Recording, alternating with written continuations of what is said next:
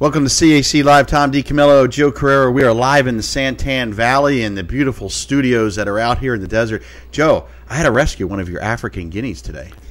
Well, thank you. Did you have to use the helicopter? No, I had to get the ostrich to give him a ride back. Actually, I felt bad. He was trapped outside your fence, and he was going back and forth trying to get to his buddies, and I had to go kind of corral him and bring him back in. I had to go tell my neighbors, please don't feed my guinea hens because they'll want to live here then. They're like, well, why is that bad? They eat the bugs, right? I'm like, exactly, thanks.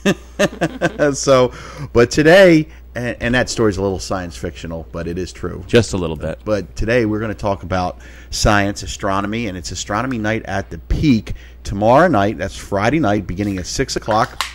We're going to talk more about that, and it is going to be the biggest astronomy night in the history of Central Arizona College. It's not going to be one to miss. I mean, It's one that I was considering canceling my Costa Rican trip, but since the kids are going to go, my stepson's down from L.A., he's going to take the kids, I'm thrilled. And he's going to take some pictures, some videos. I really was looking forward to going to this one. That's going to be awesome because there are 11 events starting right at 6 o'clock tomorrow night. And we're going to talk about the schedule, talk about what's going on. But we have a couple of special guests in here. Leslie Wooten from Central Arizona College. Leslie, welcome to the program. We're going to talk about your department and Keith Eubanks. And Keith has props. So those that are watching, if you look behind Keith, that is a real Star Trek communicator. And you have lightsabers, and we're going to talk about those. They're not the kind that you buy in the Walmart. Do not cut me in half, please. Right. I want to stay assembled. Let's see how this goes. And by the way, our studio audience seemed to be very happy with our guest today. Let's give it a hand for our guest today, guys. Hey. So, and if you want to call in and ask questions, Joe's taking calls, 480-745-1033, 480-745-1033. Now, for those of you that don't know, Central Arizona College does an astronomy night at the Peak. It's something that started a number of years ago as a public viewing event. It's exploded into the last time that we had the big one in the fall. We had one 2 weeks ago, a smaller version. I did have somebody call in yesterday and ask if the chief was going to be there. The chief will not be there this time, but what we'll be talking about, everybody else will be. What we're going to have, Wildman Phil will be there, and he'll have his animals. Alberto Rios will be there, and he's going to do the poetry of science. Wow. There's going to be items inside and outside. There's going to be most of the buildings are going to have events going on in them. You will probably not have enough time to hit everything.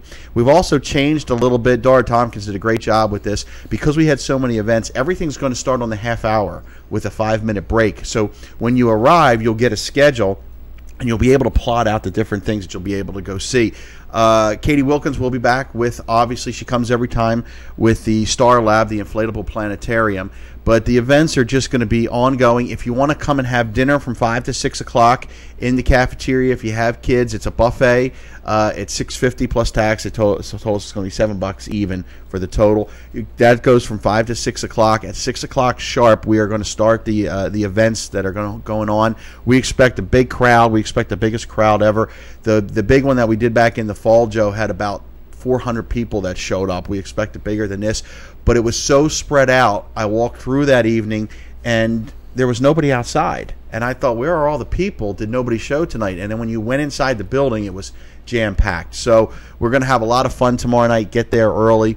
And we wanted to welcome both of you. So let's talk a little bit about the astronomy night. Leslie, talk about what's going to happen, about what is your role at CAC and what is going to happen from your area tomorrow night. Okay, well, I'm a professor of English in the Communications Division, and the Communications Division has several really great activities going on. Of course, you mentioned Alberto Rios, who will be with us with his Poetry of Science presentation. And we also have some other activities, the Sci-Fi Memorabilia Tours, which Keith Eubanks is going to talk about. But we also have a couple of rooms of activities for the children, for youth. And one of those is the story corner, or the reading room, if you will. And so there'll be some ongoing stories being read to children, short stories that have to do with science and nature and astronomy. And then after the stories are read, then the children will be able to participate in discussions and have some hands-on activities. And then in another room for the youth, we have some, well, my favorite is the children will get to make Mother's Day cards for their mothers in different languages: Russian, Portuguese, Spanish, and French. So that will be kind of neat, and there'll be some language card tricks that they can participate in, and also opening piñata games. Wow. So, hey, we've got a lot going on. There's a lot. It's interesting on how dynamic that this astronomy night has become. Dr. Wayne Pryor will be talking about the Big Bang, and that's where this all started from. But when you look at the different departments that have gotten involved, and Keith bringing in his props and your area, it really, you can tie a lot of this to science. In whether it's communications, English, math, whatever it is, there's a lot of different ways you tie it to science, which is what education is trying to do, that whole STEM sort of program. Absolutely. Keith, let's talk a little bit about your role on tomorrow night. And Joe, I think people could see in the background, if you want to switch the camera angle there, we have a stormtrooper standing on guard, aiming, I think it's at Joe right now. And there we go. So, and then you will also have a Star Trek communicator. So, why don't you explain a little bit about some of what your role is at CAC, what's going to happen tomorrow night, and how you got involved, and then we'll talk about your props. Sure. It grew exponentially, kind of like a Big Bang all by itself. It usually does when Diane Beecroft is involved, right? It does grow exponentially. So. It started as a, how can the English department or the communications division contribute? And I was listening to this, and Science Night, astronomy, and I thought, I've got these really cool models. They're about 3 feet. They're studio scale models. They're very large, and I thought, well, it'd be kind of cool to just set those up maybe near the telescope, and people can look at them and think about how a lot of astronauts, a lot of scientists were actually inspired by shows like Star Trek. They were kids like I was watching it in the 60s. And they took that kind of vision and made it happen. So it was the inspiration. So art motivates us and inspires us, and it goes in a lot of different directions, including science. So I volunteered to bring a couple props with me, and then it turned into, well, let's put it in a room. And I thought, well, okay, well, I've got a few other things I can bring them in, and it began to develop. And then Diane asked me if I could bring them in earlier because we've got some. I think we've got some junior high and high school kids coming in, so it's kind of turned into an all-day show, and that kind of put some pressure to add to it. So it's going to be they're going to be probably 20 different interesting things in there to look at that have to do with science fiction, and who knows, that may inspire a future scientist, right? I know we just got a caller already. It's probably the record for the quickest caller. That was quick. Well, you started talking about the props, and Mario from Tucson called and says, "Do you sell any of the props? I've been looking for stuff for a long time. I'm in video production." Oh, well, I do sometimes, but that's I'm not selling anything right now. But the nice thing is they can go down to Astronomy Night and see all these props, right? Yeah, and and get some good ideas on maybe how to put them together. Yeah, look on the internet, look on eBay, and there are plenty of different groups and organizations that create props and sell them. So they're not that hard to find. But I'm telling you, if you go down to this Astronomy Night and see these props, these are amazing. These are the original lightsabers. Actually, I don't know if you can see or not, but he actually demonstrated, and I lost a finger. He actually cut one of my fingers off because I thought it was fake. So let's. Was that Mario from Tucson? Is that, yes. That's okay. Well, Kate, why don't you bring in one of the lightsabers to explain? Don't turn it on my way, okay? Right. But since Mario was asking about being in production, movie production, right? Video production, to show, and Keith was telling us beforehand. Like I said, these are not the things that you buy like for Christmas for your kid to play around. These are how they were constructed, right, for the movie, and show people and explain. I'm going to cover my eyes. You just don't turn them on, okay? All right. Well, all right. Thank you. One of the things that we're going to just show you is give you a little brief demonstration tomorrow night about how these really iconic science fiction props were created. And what I have here is a very good and relatively expensive replica of Darth Vader's lightsaber from the original film. And this is machined aluminum. It's very heavy. It's a piece of art. There isn't anything plastic on this. But what I wanted to show you guys is that what we have here, which you'll notice is extremely similar. This is a camera flash. It's a Highland camera flash, and it's an antique. They don't make them anymore. In those old black and white films where you see photographers running around holding up the camera like this, the thing that they're holding on to is the actual camera flash. And this is a tube for batteries. and there would be a dome that would be placed on top of this to direct the flash, and this opening is for the bulb. All George Lucas did, and Star Wars, was not meant to be, a big franchise, series of films. Originally, they weren't sure, where it was going to go. It was kind of a space opera. He took antique flashes, and for hand grips, they basically cut windshield wipers and glued them on and put a little tape over this metal band, and that became Darth Vader's lightsaber. And there's a similar story for the Luke Skywalker lightsaber. It's a Graflex. And so to go back to Mario's question, if you want to go on eBay and look up Highland or Graflex camera flashes, they're very recognizable. I mean, this looks very much just like a lightsaber. Any kid, if you hand it to him and say, "Oh, it's a lightsaber," you can get that, and you can, get a couple other, pieces to add to that very easily, and you would actually have something that is closer to an actual replica of what they used in Star Wars than, spending, $200 or $300 on something like this. And these are things that you can do at home, and they display really well.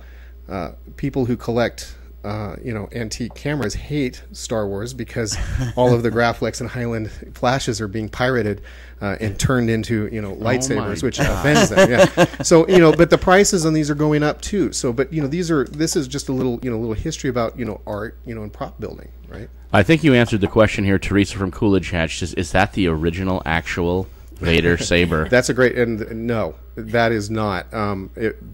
George Lucas has that. He, in fact, is very proprietary about Star Wars and Indiana Jones props. But these are made. Actually, these were made by a company that doesn't exist anymore, and they are made by actual Hollywood prop builders. This one was Master Replicas. If you want to look it up. It was just too expensive, to make these and make a profit off of it, so that the company didn't live, as long as I wish it would have. But these are rare, though, and they are very hard to come by, and they're as close as you can get. I mean, they are. So they were made virtually identical. They were made the way George Lucas had them made for the film. No, because people, think this doesn't feel right, doesn't, and so they actually made them feel like we want them to feel, which is. It's got some, heft to it, and they're heavier, and they're solid metal. But that's the truth about props, Tom, is that when you look at them, and I've seen some of the original props, for instance, from Star Trek, and they're junk. They're abused. They're made out of wood or very cheap resin. They're not painted well, but they only had to show well on television, which was low resolution, and it was on a small screen. And so it's an illusion. That's a wonderful thing about the art of props, is that when you get too close, it doesn't look so good anymore, and it's not worth a lot of money. I mean, actually, these are better, as far as displaying them, though. They're made on the cheap. Can you bring the Luke? Is it the Luke Skywalker one that has the grenade? I'll show you. It's Obi-Wan Kenobi. Or Obi-Wan Kenobi's. This is really cool, and he's going to explain the different parts to this one, but. As you look at it, you can see. Explain what that center part is there. Well, I'll give you a rundown, and we're going to show this tomorrow night. The beauty of this, and this is really speaks to the artistry. It's a work of art. For Obi-Wan's lightsaber, they really just took a pile of junk, and the artist figured out how we could piece these things together and create something, right, that would become one of the most iconic symbols, right, at least in modern science fiction. The Obi-Wan Kenobi lightsaber, the pommel or the end is actually a sync knob, okay? The next piece here is a gear. It's a piece of a gear from machinery. This center piece is part of a camera flash. It's the band and the on-off switch for the Graflex camera flash. This piece, though, this is an MK1 British grenade. That's awesome. Yeah, I mean, a dummy grenade. If he doesn't win the fight. Right, yeah. And then there's just a kind of a flange attachment here, and something that looks like it came off of some kind of a Bunsen burner. And this piece, even from the prop geeks out there, has never been fully identified. They're not exactly sure what this piece came off of, but, we do know that it obviously, had some kind of flame. And so... you've got, 5 or 6 unique pieces of scrap junk when, put together, turns into, a really interesting piece of art, an interesting piece of memorabilia. And by the way, the little clear buttons here on the on and off switch. These were from an old calculator, one of the first calculators that were ever made. And if you were to pull the numbers up off the calculator, this piece of plastic is here, and this is what the connectors were when you punch in the numbers. And so they just trimmed that and cut it and glued it on there. Does it light up that? No. These are static props. They're really meant for you to kind of ooh and ah over them, and you know. Can I see that? Yeah. Go ahead. It's funny. It's pretty heavy too. Yeah. It's funny because Jerry Deal, who oversees the theater at CAC, would keep all this, and it looks like junk. But when he's building props for theater, right, that's why he keeps all this stuff around, so that he can, instead of having to go out and buy it. But I guess the creativity, I mean, that's amazing. You took a bunch of junk and put it together, and it's an iconic piece of American film. Well, you know, here's the point, Tom. You know, one of the things that, you know, we always gets cut is, you know, money for art education. And then we complain because our movies are all recycled, right? They're either remakes of old movies or they're sequels of movies that we've already seen, or we think they're really badly written. But we're not funding, right, art. And we keep cutting back, and I think that, you know, we're hurting ourselves culturally, you know, by doing that. And so, you know, these little things, you know, they're fun and they appeal to a certain, you know, kind of person, but they speak, I think, to a bigger picture. So, you know, that's kind of part of my, you know, passion for it, actually. How did you get involved in collecting all of this stuff? When I was a kid, I got an Aurora model kit of the USS Enterprise, which I tried to build and paint, and it looked horrible. And I'm not a modeler, right? I'm not an artist. And I, you know, grew up watching that show. I don't know, I've just got a sentimental, you know, connection to it. And I always wanted to have a really cool model of the Enterprise. And then one day, a company came out with the ultimate, you know, version. It's actually a studio scale, 3 foot. It's one of the smaller models that they would use. The original Enterprise, you know, is in the Smithsonian Institute, and it's very large. But this was a 3 foot model, and you know what? I kicked down, and my wife had a fit, but I kicked down, you know, for that ship, and then I got the bug. You know, I got the bug, and there's certain things that I kind of have a connection to, you know, and so I kind of hunt those down. And I like the game of finding them, you know, looking for them. It's you're listening to CAC Live. Tom DiCamillo, Joe Carrero. We're talking with Keith Eubanks and Leslie Wooten about the Astronomy Night at the Peak and their roles. 480-745-1033. 480-745-1033. Keith, when you look at how the film industry. There you go. I was trying to do a good Star Wars thing here for you. I'm partial to Vader's theme. That's the one, huh? When you talk about the impact that the science fiction film has had on culture, on education, it really has. I mean, when you look at you know, everything from, if I recall correctly, when they did the first space shuttle, it wasn't the one that went into space. It was kind of the dummy, and it was named Enterprise. And it rolls it out, and they had the cast from that. Yeah. And so how come how come it's had such an impact on all the different aspects of our life? Well, because we didn't have any of those things, you know. I mean, guys, I think, you know, our age, you know, we grew up before there were computers, before there were laptops, before there were cell phones. And the world, you know, that we grew up in was very different, and we really felt the impact of this, you know, surge, you know, in technology. And I think part of that came, you know, it was inspired. You know, we've, since the beginning, been looking at the moon and looking at the stars and wondering how to get there. And, you know, when you see somebody land a robotic, you know, craft on Mars and start taking samples, and you see the guys in the control room cheering, you know, we're celebrating centuries of dreams, you know, that really, you know, kind of inspired us to reach out, you know, and to ask the big questions about, you know, who are we? Where do we fit in all of this? Is there more to it, you know? What's our role, right? Not just, you know, in terms of globally, but in the universe. And, you know, we've always kind of thought that way. So I think that, you know, naming the shuttle Enterprise, you know, it was a big deal, you know, because it speaks to the impact that a show like Star Trek had on the culture, and to the inspiration, you know, of guys like Captain Kirk, to the future astronauts and the people that, you know, commanded those shuttles. There was a tweet recently from the last mission of the Endeavour. It was in orbit, and the shuttle commander was tweeting, right? And he got a response from William Shatner, who plays Captain Kirk on Star Trek, and he said, "Are you tweeting from outer space?"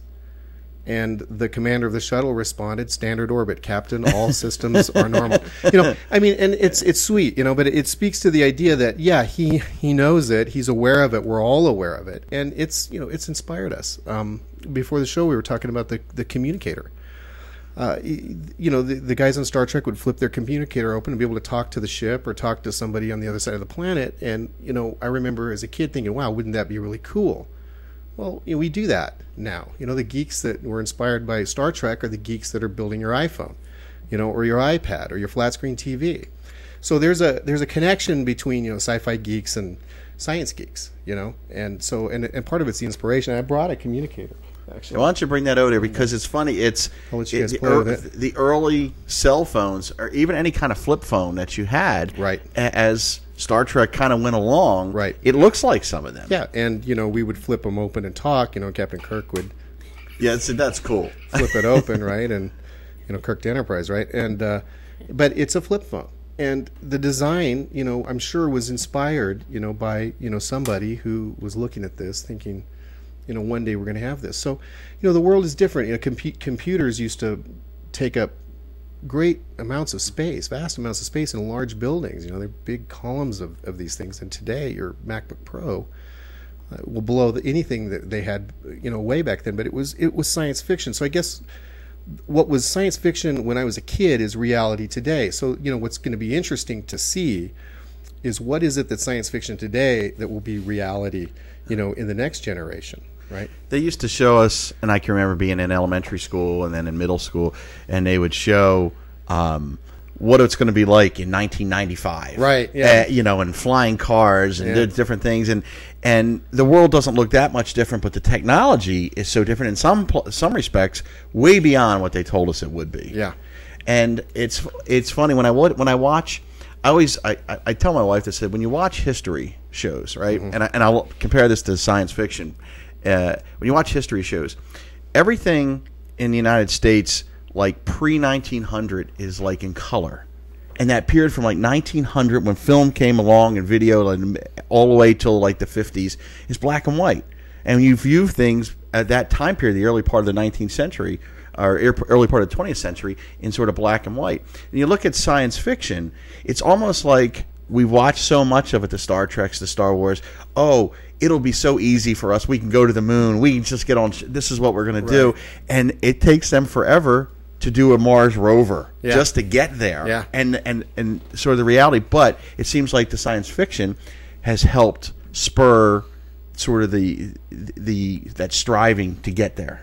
I think what it does is it gives us a sense of the ideal. Right? I mean, what is it? It's a good way to put it. What would we like to do? I mean, what would be the ideal to travel at the speed of light? Well, we may get there, or to be able to break something down in a molecular level and recreate it somewhere else. Well, people are actually working on that. They're working on, antimatter propulsion systems for space, because if we're going to go anywhere further than Mars, we're going to have another way to do it. We can't do it on rocket fuel.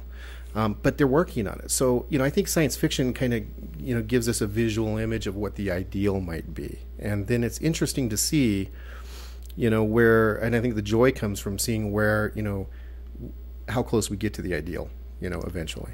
And it's funny because when you look at what will be interesting as we move forward, especially with the language components, is how much of, as we bring this new technology, that we name it after things that were named in the shows. I mean, how many of us, when the first time that man is, if it ever is able to beam up somewhere, what are we going to call it? Well, we're going to call it what they called it in Star Trek. Yeah, we're going to use that terminology. It'll be a transporter. And that's kind of really, it's interesting that the language could go in that direction. Right. Yeah. So you're listening to CAC Live. We're going to take a short break, and when we come back, we're going to talk more with Keith Eubanks, and we're going to visit with Alberto Rios and talk about the poetry of science. You're listening to CAC Live on KQCK in the Santan Valley.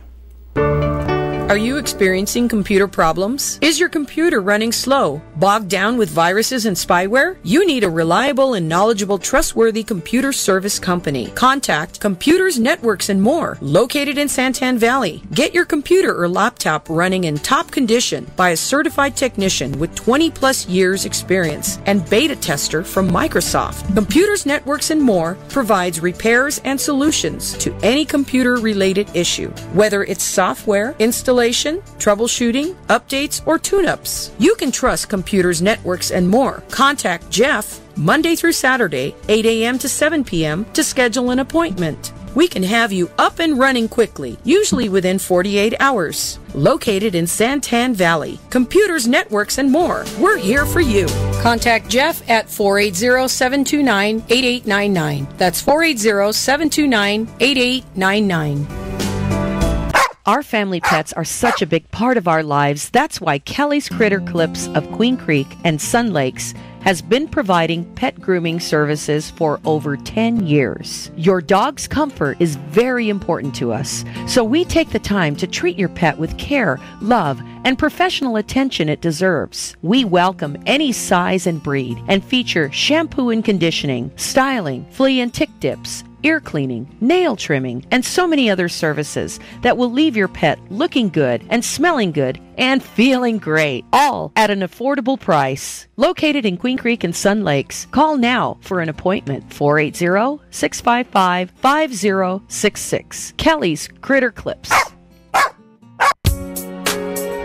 When you visit Hill Family Dentistry in Santan Valley, dentist Dr. Tim Hill provides each patient with personalized, gentle care that you deserve. Our entire team is dedicated to providing you and your family with services that will make you smile. With a full range of general, cosmetic, and specialty dentistry services that will keep you and your family smiling. Our commitment to our community is to provide outstanding oral health.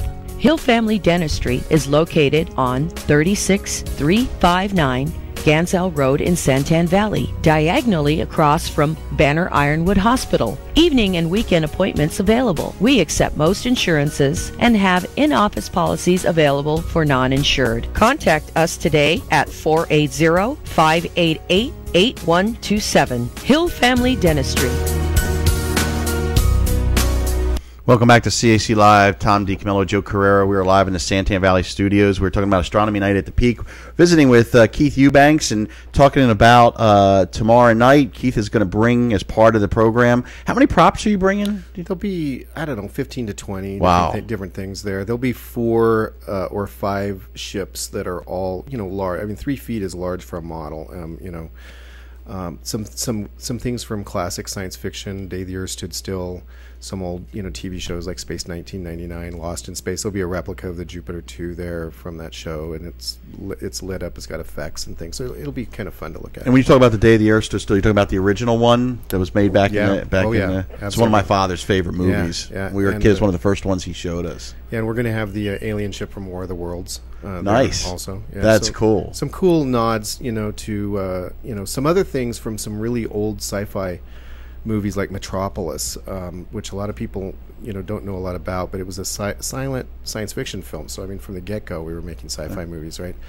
And it's about a guy who makes a robot that he turns into a real woman, but the robot's name is Maria, and she's all metal. And she was actually the prototype or the inspiration for C-3PO in Star Wars. Lucas is a film nut, and it was a homage. C-3PO is actually a homage to, Metropolis.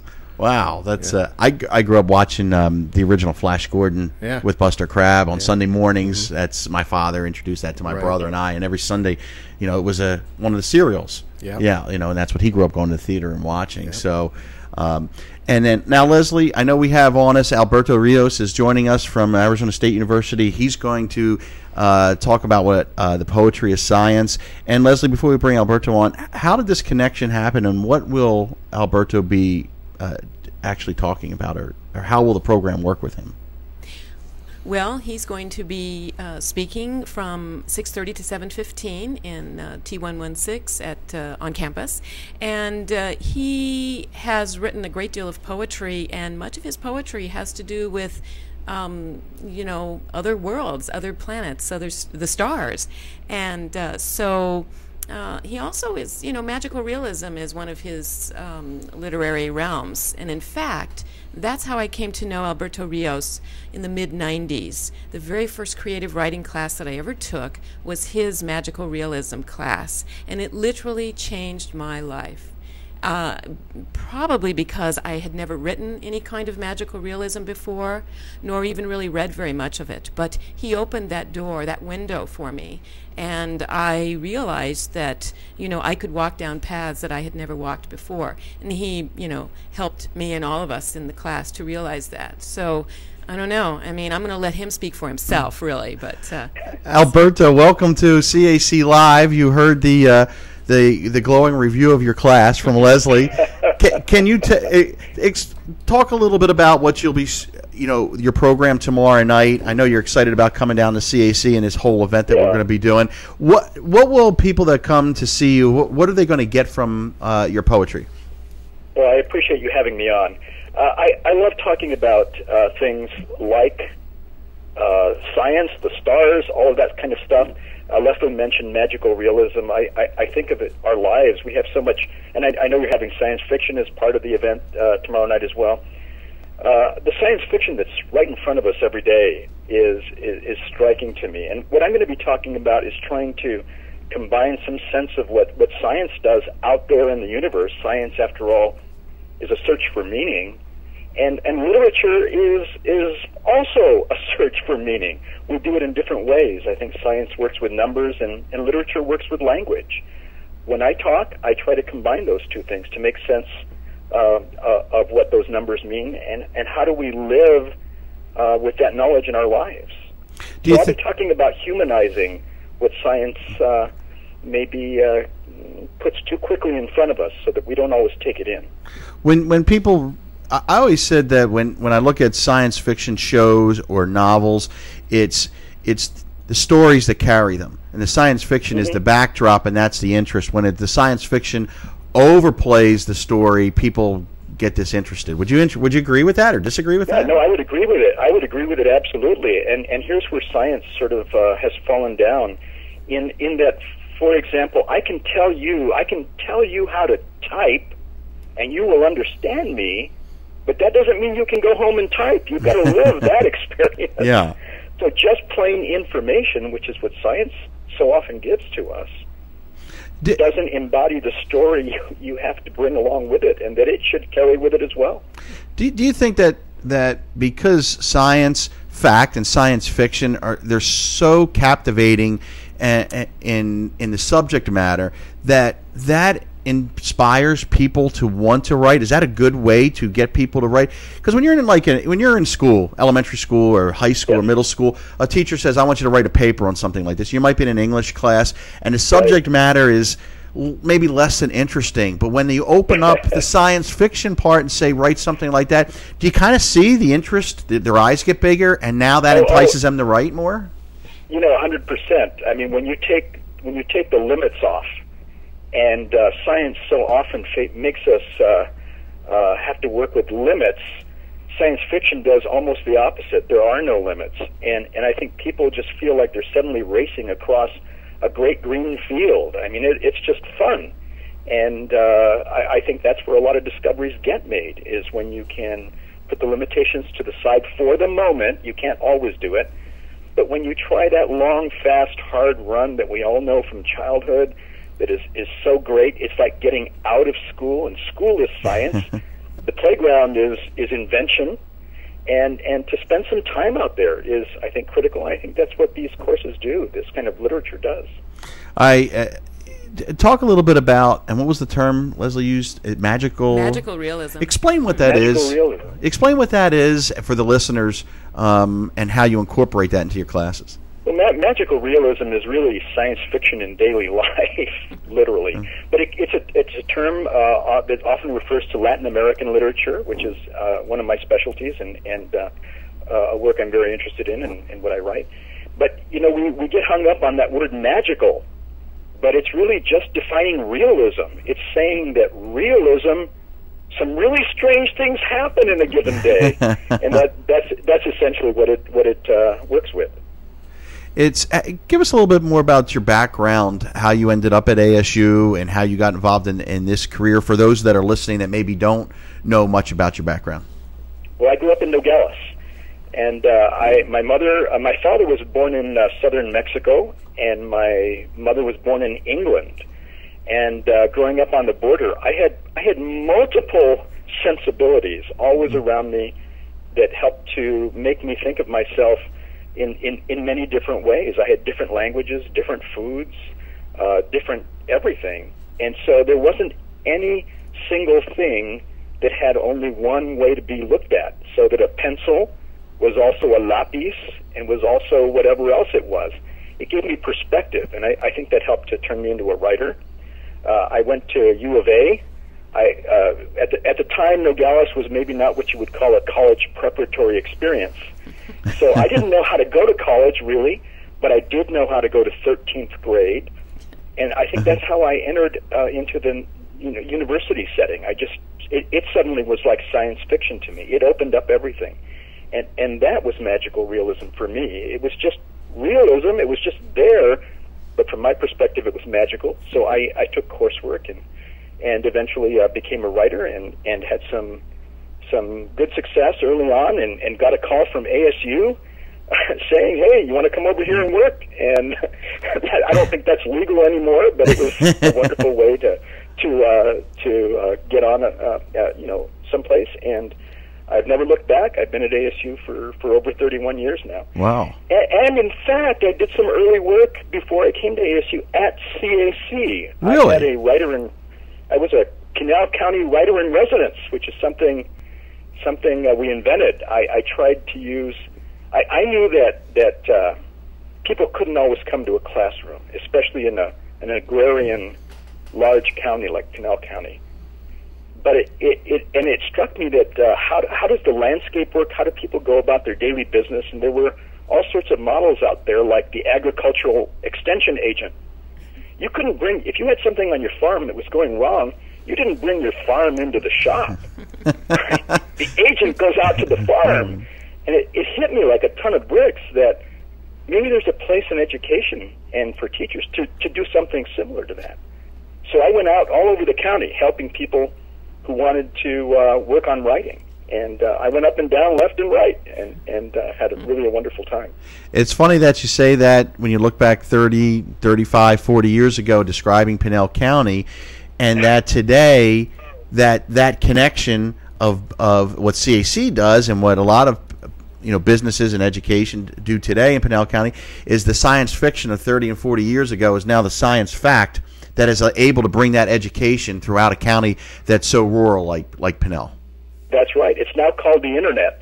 Yes, or the flip phone, the Star Trek flip phone. This was a way of imagining what the Internet was going to do, But back then, you had to drive the miles. It really is. It opens up a lot of opportunities. Do you think that the way the science technology has gone with internets and cell phones and long distance education through like an ITV and those kind of things, do you think that has opened the doors for people that are creative in writing, creative in dreaming, creative in science fiction and science fact that maybe would have never got an opportunity had that technology not existed now? Well, I think it gives us. You know what I love about that question is I don't know the answer, and what I mean by that is it means anything is possible, and I think those limits that used to be there even 30 years ago are erased, and so people who are creative, people who are doing all sorts of things, there's a place for them now. It's not creativity which might have once isolated you. Now you have the world to join into. And I think that's pretty exciting. When people come to see you tomorrow night at Central Arizona College and you do your presentation, what are you trying to convey to them? And what do they get out of it? Yeah, I think the one word is possibility. And that whatever all of those big things are that are out there, the study of science, the study of poetry, the whatever, I want to bring them to a humanizing level and just have a good kitchen table conversation with people. And I think that's what I do best in my work. The way I write and the things I talk about, I think it brings us all together. It's not about alienating anybody. It's about bringing us all into some moment of understanding that I hope when people leave, they'll be changed by it. When in your writing, as you kind of look back over your career, there's a lot of different writings, and you know, I've written for a long time, and I've done a lot of sports writing, and I always look back as what is my favorite thing to write about, and my favorite thing to write about is about my Italian family. Even though I spent most of my career writing about sports or PR, what do you enjoy writing about? I mean, you've written a myriad of things, but what subject is that it comes easy for you? Well, I think it's adolescence, because that's when everything, you know, physically was changing, and it made me think wild thoughts, and I think, wow, that's what I want to write about. There's a wonderful quotation by Jacques Prévert. He was a French writer who says, "It is spring. The needle goes wild in the compass." And I love that. Where is north when you're an adolescent? Who knows? And I think it's that moment where everything kind of hits you like a ton of bricks in a good way, sometimes a dangerous way, obviously. But I think something in that mix is what I like writing about, because it's all about possibility. I think that compass turns north at that age any way you turn. Is how it goes. That's exactly right. So, Alberto, we look forward to having you down at the Signal Peak campus tomorrow evening. And Alberto's going to go on at 6:30, and it's going to go till 7:15. Yes. Okay. So, if fans, if participants, guests, visitors, fans want to do that, you want to make sure T116 is sort of our mini. I call it the very mini Penn Center. It holds about 120, 130 people in it, but it's theater-style seating. It's a very relaxed atmosphere, and it's in the T building, which is at one end of where all the events will be going, and then it will spread out across the campus. Alberto, we look forward to seeing you tomorrow night. Thanks for joining us. Thanks so much. Alberto Rios will joining us tomorrow night for the Poetry of Science. You're listening to CAC Live on KQCK. And Keith, we were talking before the break and before Alberto a little bit about a class that you teach tied to science fiction. Talk about that. Yeah, I wrote some curriculum for the college. It's a class on science fiction, literature, and film. And I'm teaching that right now for the college. It's turned out, thankfully, thanks to the students, it's a popular course. It always fills. It's a 200-level, intensive writing course. But the theme, is science fiction, a different kind of science fiction than Star Wars and Star Trek. It's about the darker possibilities of the future. It's about the ideas of the utopia and how in science fiction they tend to always turn into dystopias. The perfect world in science fiction is always a place that people are trying to get out of. And there's a reason for that. So the course has a basis in philosophy. The students are reading, and this is a good example of how we're not just talking about a fragmented genre here. We're talking about something a little bit broader. Everything began as philosophy. Over time, education began to split itself up into disciplines. But in the beginning, when you really go back, and I have a degree in philosophy also, you see that there was a philosophy of astronomy, of medicine, and you had philosophers trying to without tools, without empiricism, right, without the empirical method, trying to make sense, right, of the physical world. And so this class goes back to that kind of idea. They read Plato, they read Foucault, they read Nietzsche, and then we look at things like Orwell, we look at Bradbury's Fahrenheit 451, we look at and we use Blade Runner, and the original novel that Philip K. Dick wrote, which was Do Androids Dream of Electric Sheep, a 1960s, a quirky 1960s novel. It's interesting, an interesting class, and you say it fills all the time. What do the students say about it? Obviously, if it fills all the time, you're getting a lot of positive feedback. But right. But what are they getting out of it? And do they, when they come in, is it different by the time it ends the class of what their expectation was? Yeah, it is. A couple things. First of all, when they come in and I have them reading Plato, the first thing is, where's the science fiction? Or why aren't we in space? What do you mean?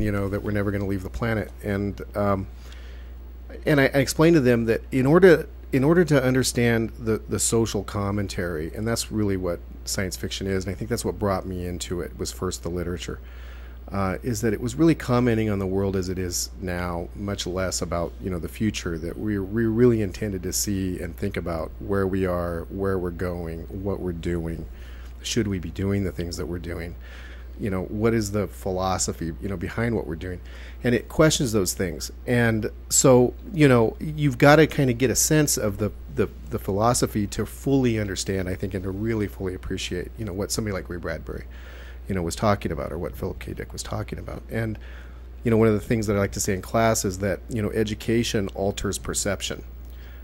You can be a very intelligent person and not have a formal education, and there's certainly a lot that you can learn and do that in that direction. When you apply some scholarship to something, we begin to see a little bit more deeply. We begin to see other layers, to the literature, and so I bring those in intentionally because I want them to have an aha moment, and a lot of my students have read Fahrenheit 451, for instance, in elementary school or junior high, and I love it when they do that because I tell them, you haven't read it with me. We're going to read it again, and it's going to be it's going to look like a much different novel. So it's what they say about it is one of the things that always is gratifying about that class is that they're all there at the end. We lose people, over the course of the semester, but, I'll start that class with 25 people and there'll be 23 or 24 people in it at the end. So, there's no attrition, they're sticking around, for a reason. And it's a very demanding class. So, you can take something like science fiction, and you can make a very demanding, intensive class out of that, and people will stay. They'll stay into the end, they'll write the papers, they'll do the work, but you got to find a way to engage them, inspire them, and that's why I created that class. When you look at life and you look at science fiction, and there are times when we take things as science fiction and suddenly it becomes science fact. Right. It's a reality. Is that a scary moment for the human race? Whether it's a positive or a negative thing, is that like, it's like, oh wait, we always thought that wasn't real, now it's real? Yeah, right. I mean, it's got to be partly gratifying, and then it's got to be partly you have to kind of cringe. You've let a genie out of a box. It's like, wow, we really can do that. What else can we do? And then we're suddenly. I think the question is, were we prepared for it? I mean, that's probably the best question. Yeah. And often you're not. Yeah, and we unleash these unintentional experiments on our culture and our society and on our world, and we do them because we can. Not knowing, where they're going to go or where they're going to end. Just even right now, if you look at what's happening in the world, we've got North Korea making threats about, nuclear weapons. We let that genie out of the bottle, and you can't put it back. So how are we, as a world or a global society, going to be able to deal with this problem? We still haven't figured it out. I want to talk to you a little bit about off the air. We were talking about you had an opportunity with a very famous filmmaker to do something that not many people get to do. Talk about that because it's really interesting. Yeah, I got to talk to Ridley Scott, who his first film was the original Alien film, but he did Thelma and Louise, Black Hawk Down. He won an Academy Award for Gladiator with Russell Crowe. That's a great movie, right? Yeah. And he revisited the Alien universe with Prometheus last year. But he also, the cult, I think, classic film that he may end up being remembered for is Blade Runner, which was the film version of Philip K. Dick's novel. And through, collecting props, actually, I got an email from someone saying, hey, this is something you might be interested in. And it was a screening of Blade Runner when they re-released it on Blu-ray and recut the film. Ridley Scott finally got to make the movie he really wanted it to be. And it was a charity event. And it was being held at Warner Brothers Studios. So I went. I got to go. And I flew out there for a day. And it was really cool to drive onto the Warner Brothers lot, the celebrities do. It was, you check in with security. And they took me to a theater that they have, which is basically on the set where they filmed Blade Runner, on the street that they call New York.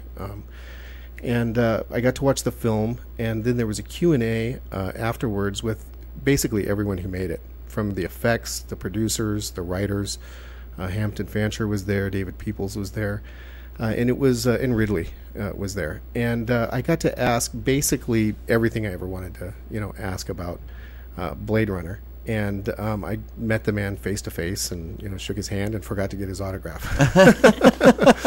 Were any of the actors there, like Harrison Ford, Rutger Hauer? I think was Daryl Hannah in that? Yeah, Daryl Hannah was in there. Rutger Hauer was going to be there, and he actually sent a video message because something he was filming ran long. But he was going to be their surprise guest, so he sent a very nice.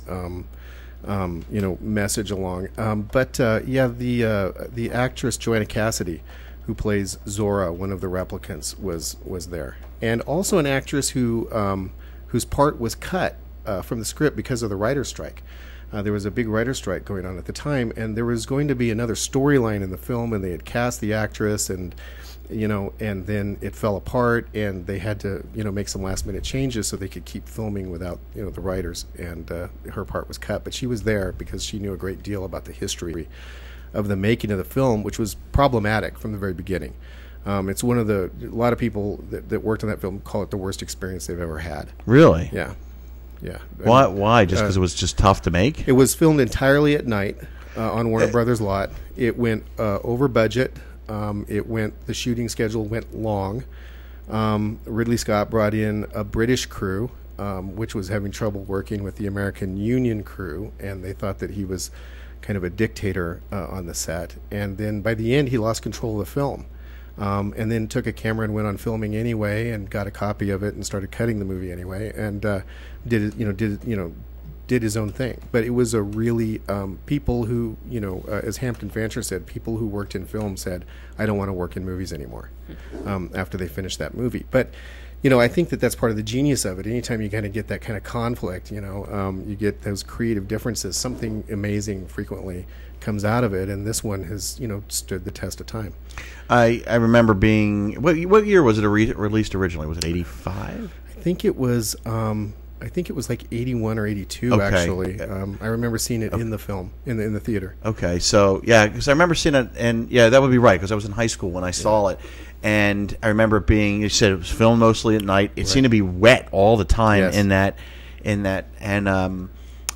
I went back and I watched it.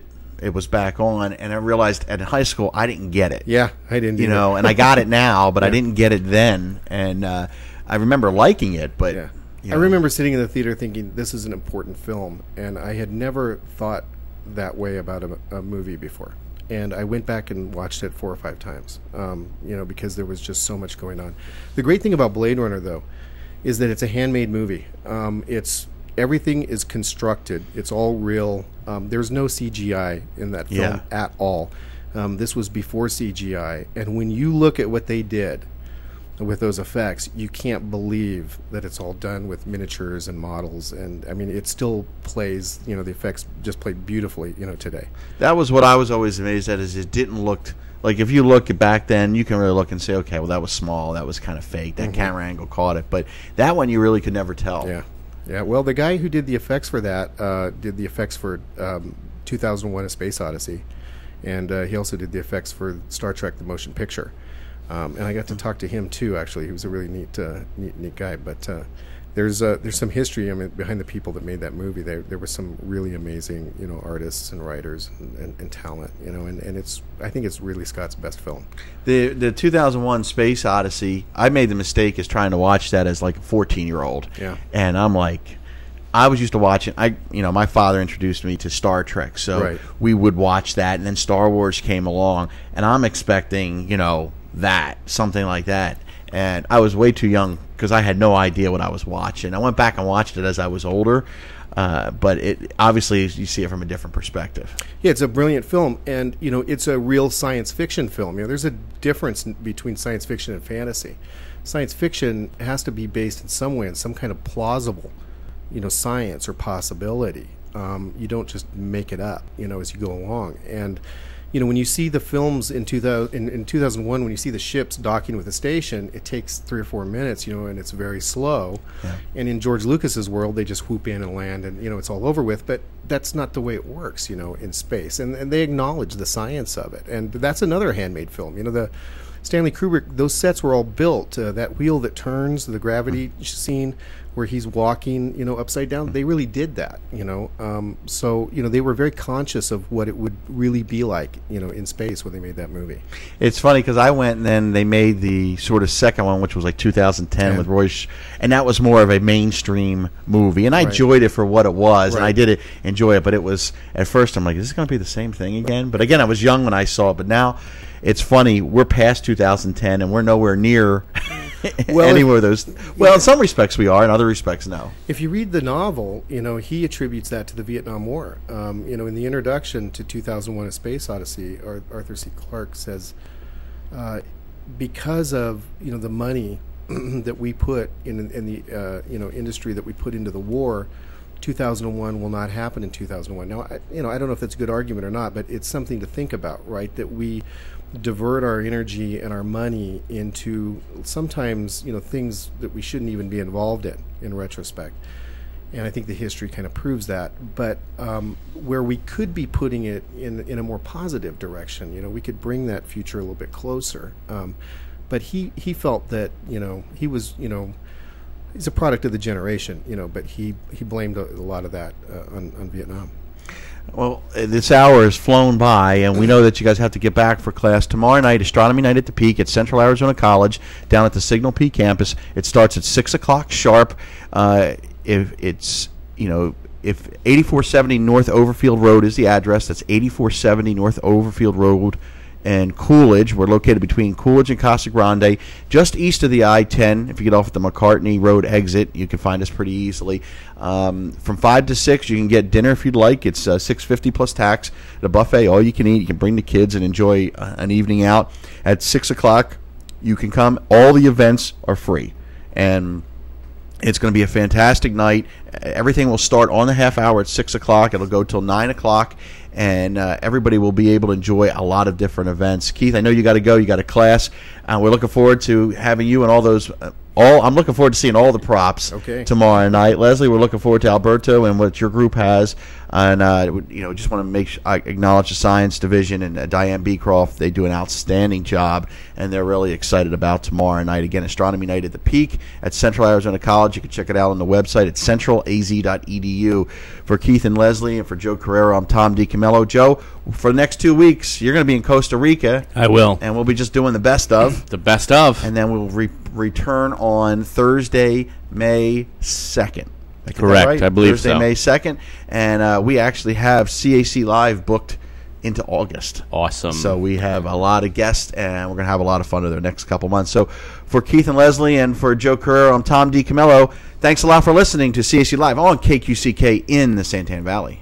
Are you ready to start taking control of your future and maximize your earning potential? Central Arizona College has smaller class sizes and personalized attention to help you compete in today's tough job market. CAC now serves Santan Valley and Queen Creek. The CAC Santan Center is located in the shops at Copper Basin on Hunt Highway, behind Barrow's Pizza. Stop in and see how taking classes at CAC costs a fraction of a state university, and your credits can transfer. So, if you want to earn real money, you need to learn real skills at Central Arizona College. Enroll in classes today by calling 480-677-7825 or visit www.centralaz.edu or call 480-677-7825 or visit www.centralaz.edu. Central Arizona College, your way.